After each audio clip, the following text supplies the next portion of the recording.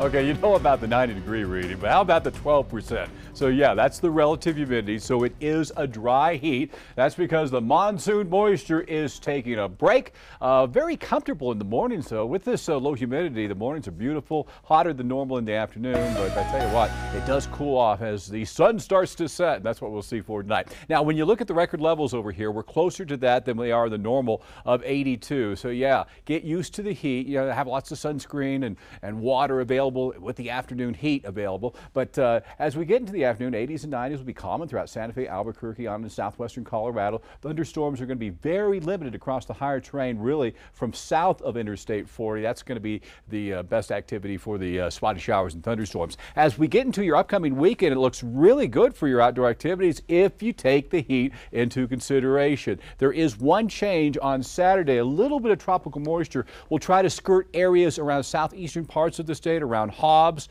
so they'll have a shot at some showers and thunderstorms. I don't think much of a shot throughout Roswell down into Carlsbad, but that's the trend all the way through the weekend on into early next week. But there could be a more active pattern as we get into the latter portion of the upcoming work week.